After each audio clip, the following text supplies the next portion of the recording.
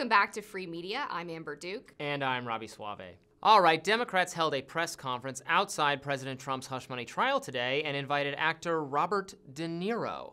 De Niro had no shortage of criticism for Trump and his supporters, including one man who criticized Capitol police officers who served on January 6th. Let's watch. They stood and put their lives on the line for these lowlives, for Trump. They lied under oath. They lied under oath. Right. Who lied under oath? What are you telling me? Those two traitors behind you. Excuse me? Those two traitors behind you. They lied under oath? That's right. What are you saying? They're traitors. They're traitors. You gotta, I don't even know how to deal with you, my friend. So what on earth was going on with it? Why did they bring in Robert De Niro? Well, you see, they're trying to save democracy, which is why they definitely don't want to give the perception that Trump is at this trial because it's a media sensation? Well, I was going to say because the Biden DOJ and its allies are committed to persecuting Donald Trump, and so they're going to prove that they're not doing that by holding a press conference outside of the trial with a famed actor who has recently become notorious for yelling F Trump at award shows. Very normal stuff. But I guess on the Capitol Police thing, that guy, I think, is talking about the Blaze documentary that they did showing the disparity between what those two Capitol Police officers testified to versus what was shown on camera on January 6th. And so I won't go as far to say that they lied. I know that sometimes people misremember things when they've been through a traumatic incident, but there were discrepancies there. Yeah, for sure. I don't know what, look, I don't care. Robert De Niro can say whatever he wants to say. I don't care. I don't see what the point of involving him is. It's like trotting out. It's like when they put together those celebrity videos where they're all like weighing in on some public issue. I'm like, I don't know who this is for. I don't get it. Like when they all sing Imagine during the pandemic. That or it's like, get vaccinated. Right. Are you vaccinated? Like this, they say the same thing over and over again. I just don't get it. But yeah, people were reacting to this on social media because it did turn into some kind of brouhaha, right? He was like fighting with the crowd. Maybe this is in response to, Trump was in New York, like making a play to New York voters, and I guess Democrats were like, we're gonna bring in a real New Yorker. Like he said some other things about Trump not being a tough guy, like he's never taken a punch. I'm like, what is this? It's just so weird to me, but. Well, nothing is tougher than that kick that Robert De Niro did in The Irishman, right? I didn't see that. Oh my gosh. They de-aged him, right? Oh. But he goes up and he's supposed to be like kicking this guy because he's like a tough mobster.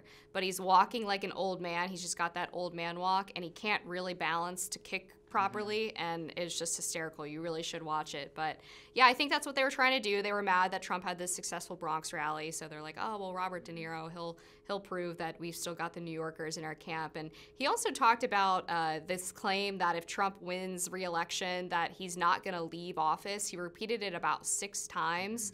That he's not going to leave. I mean, he didn't go quietly into that good night last time. But he left. Well, okay, yeah, maybe.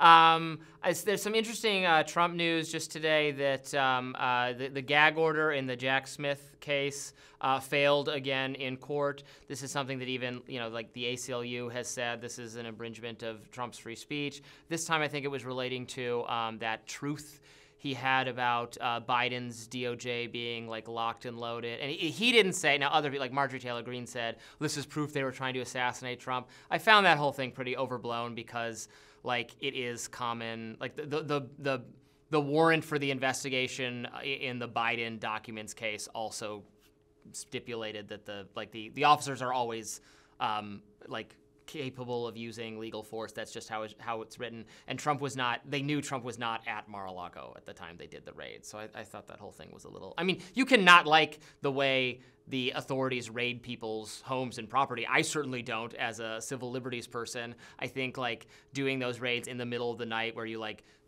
scare everyone and you drag people out, and like it seems the maximizing the potential for there to be harm one way or the other is like not good practice, but it is regular practice. And sometimes I think people on the right only notice like violations of civil liberties when Trump is in fact the target of them, which is not to take away from that, but he's not the first person where there was like a sketchy FISA court decision, right? It's like, FISA courts are a bad thing. Like, I've been saying they're a bad thing for forever. Well, then you should welcome that people are Well, finally... but they only care when it's Trump. Do you know what I mean? Yeah, no, I hear you. I will say, I thought that Dan Bongino's tweet on this, and I'm sure I can tell by your face you don't like that what I'm saying, but we'll keep going. So he was a Secret Service agent, and he pointed out that one of the big troubles with the warrant that included the authorization for lethal force is that you have this situation where you have Secret Service officers protecting Trump, and then you have the FBI coming in for the raid, and because you have these two sort of conflicting authorities, it's generally a good idea to focus more on de-escalation in those situations. And he talked about examples of when they were raiding like Russian oligarchs' homes and how they would amend the lethal force section of their warrants because they didn't want to cause some like big incident where they accidentally shot somebody they weren't supposed to shoot or whatever, and there was confusion. So I thought that was an interesting perspective. That makes sense to me. Again, I think that should be standard operating procedure. Let's try not to shoot anyone accidentally. Sure. I hope the government would, I'm not trusting them to do this, but as a normal operating procedure, it would be great if they took tremendous pain not to shoot people accidentally or randomly or inadvertently. Yeah, and I guess what I meant is that you don't want to incident. escalate a situation where someone pulls out a gun because they don't know what's happening or whatever it is. But no, I completely agree.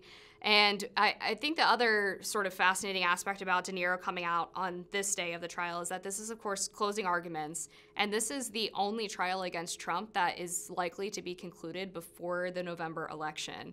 And so this is really kind of the last chance of the Biden administration and its Democratic allies to label Trump a convicted felon before the election. And so this is like their golden goose. Like, they need this really badly. But this is not, if this is their strategy is bad. Because this is not evergreen changing anyone's mind. I don't think this affects, I don't know whether the other trials would have been different, but this one, I don't see any evidence. We're not seeing any evidence in the polls or anything else that people are paying attention to this and going, now I can't vote for Trump. I was going to vote for him, but now I'm not voting for him. It's not happening. Biden is behind in the the pivotal 5 or 6 swing states that are going to decide this election. It's close in some of them. Things could change, but it's not going to be the trial that changes them. No, I don't think so. Trump's within 1 percentage point in Virginia of all states, and Nikki Haley says she's going to vote for Trump, who she's been one of the most critical people. Yeah, she was always going to. I knew that was going to happen. I knew that she too, wants a future in the party. Sure. You have to. But she then was you going have, to come and home. Chris Sununu, New Hampshire, said he's going to vote for Trump, even if he gets convicted of the felony. So when you have people like that being like, yeah, we're going to hold our nose and vote for him, blah, blah, blah. I think signs are pretty good that this case is not going to affect a whole lot, even if the conviction comes down in the Democrats' favor.